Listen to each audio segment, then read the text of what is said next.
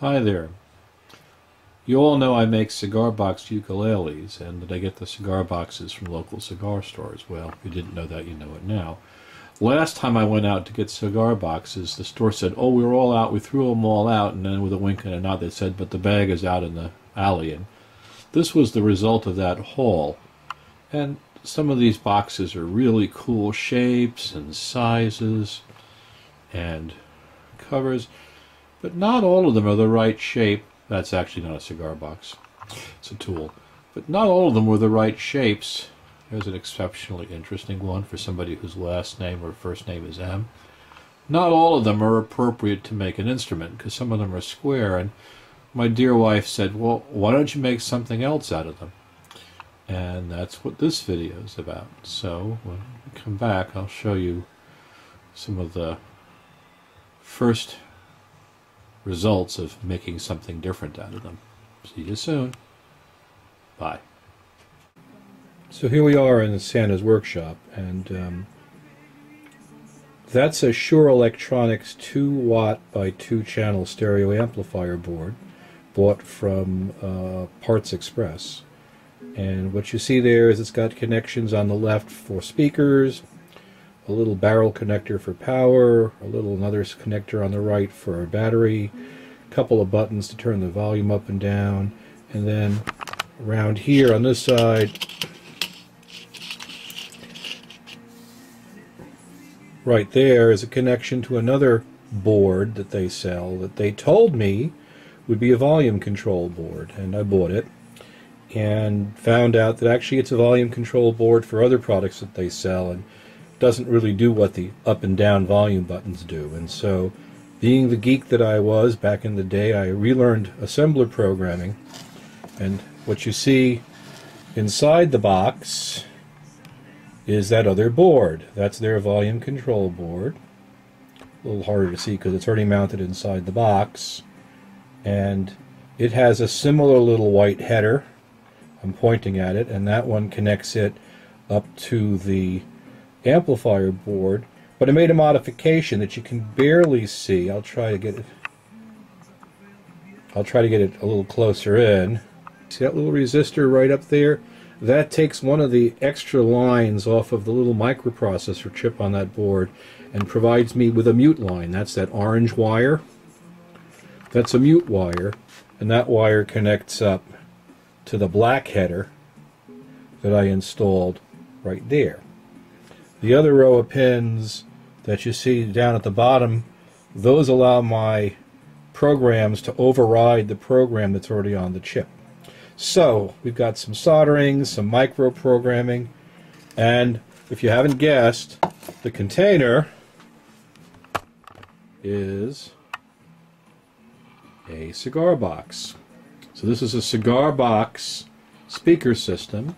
We've got a volume control here, which is really a rotary encoder. It goes around forever and ever in both directions, sound up, sound down, every time.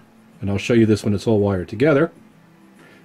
Up volume gives you a blinking light here. Down volume gives you a blinking light here. If you push it once, it mutes, and those lights will give you an indication that you're in mute mode. Push it again, and the volume comes back. On the back we have a connection for up to a 15-volt power supply from a brick and an on-off switch. And when it's all done, the wire that you see here will come out the top and allow it to be stored back in the top. So I'll show you the completed version when it's all done, and we'll come back.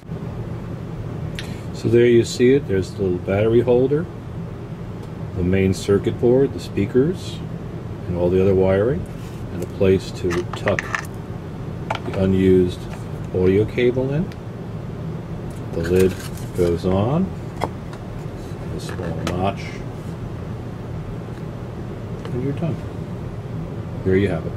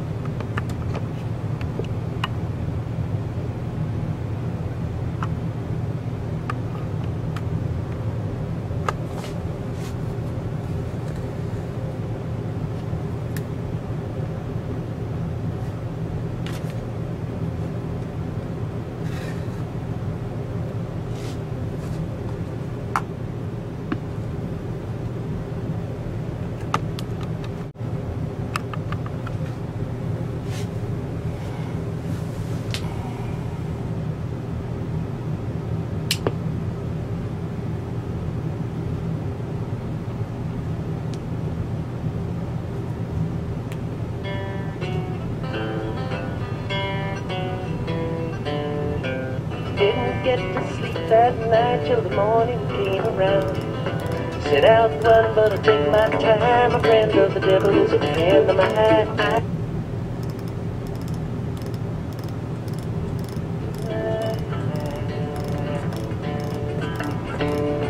Ran into the devil, baby, loaned me 20 bills. Spent the night in Utah in a cave up in the hills.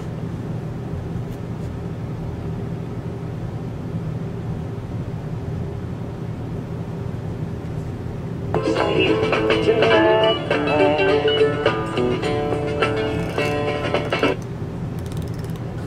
The devil caught me there. Took my $20 bill and it vanished in the air. Stop running, but take my time. A friend of the devil is a friend of mine. I get home before.